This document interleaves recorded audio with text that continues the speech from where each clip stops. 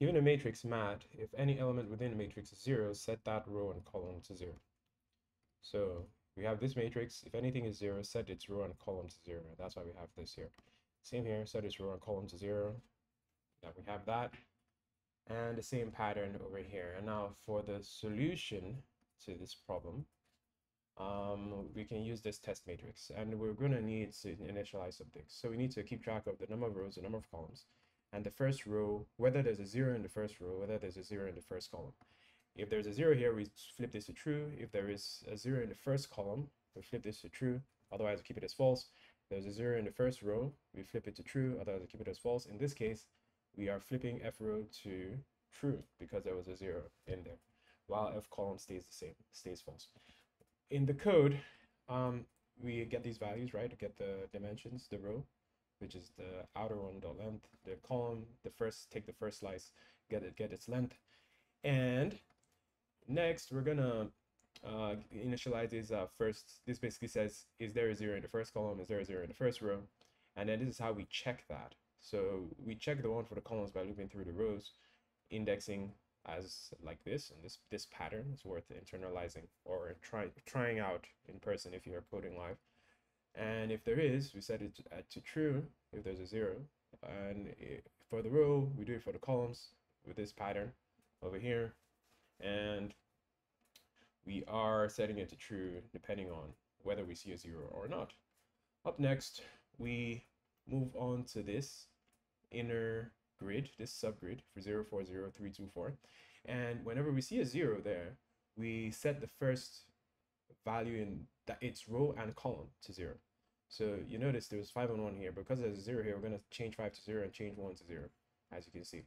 And we're going to do that for everything on evaluate row wise. So 4, we don't do anything, right? 0, oh, we're going to set the first column to 0. So it was already 0, so nothing changed. And this was already 0 because we did it here, so nothing changed. And that's what we're going to do. Okay, and then we come here and do the same thing, 3, 2, 4, because none of those are 0, nothing happens. And that is represented in this block of code over here. So we're looping through for starting from 1 this time for the rows and columns. And if we see a 0 at the current position where we're looking at, we set its first row and first column to 0, the values there to 0. Okay, so that's what this does, all that. Now finally, we're done looping through that. And so we check the first element of the second row is 0. So we set, so the first element of the second row is 0. So we set the complete row to 0, set everything to 0. The first element of the third row is not 0, don't do anything. The first element of the second column is 0, set the complete column to 0. So now we're going first by rows and then by columns, right? And this is 0, so set everything to 0. And then we're done. We've done everything. Oh, I mean, lastly, we check f row and f column, right? So if it's true, then f row is true, just set everything to 0. But so it zeroes out these 3 and 2 that's left. And then if f column was true, we would have done the same thing. But it wasn't. So we have this at the end of the day. And then what does that look like in code? And so we're checking every row's first element, starting from that we zeroed out prior, right? Starting from the second row. And we set the complete row to 0 if 0 is found. So this is how you set the complete row to 0 if a 0 is found. And then same thing for the column. Starting from the second column, set the complete row to 0 if 0 is found. So it's like following a recipe, essentially. This is how to do it in place, the most efficient way to do this problem in place. There are other ways to do it, right? Naive ways to do it, but it will probably involve copying or overwriting things.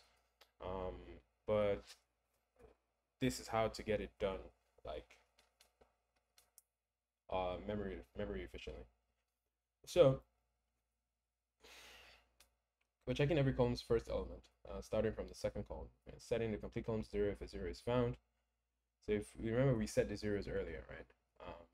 In here, right? And then the reason we're using f row like a boolean here is so that we don't override future things that we've not seen yet, right? that would be like, that wouldn't be, well, that wouldn't get us where we want to go. And so when we're done it for the columns, lastly, we come and check F column, right? If it was true, then we can now set the whole thing to 0, right? If row was true, then we can now set the whole thing to 0 because we've not overwritten stuff that we might have seen down the line. So yeah, that is that. Return the matrix, c'est fini. Let's look at the time complexity. I think they mentioned that here, right? You can find it during respect to it. Yes. True, if you find. We will not set the entire first row. So I can make the following rows in column 0. So it can make the following rows in column 0. So now we check all elements row-wise. Okay, so you can override things that we don't want to be overwritten before time. So that's why we don't set it to 0 initially. We just keep track. Oh, we saw a 0 here. Okay. All right. Let's go to time complexity. Solution summary. N by N, kind of expected. And space complexity is 1 because we don't use any extra memory. And that's all there is to this problem. Ciao. Like, comment, subscribe.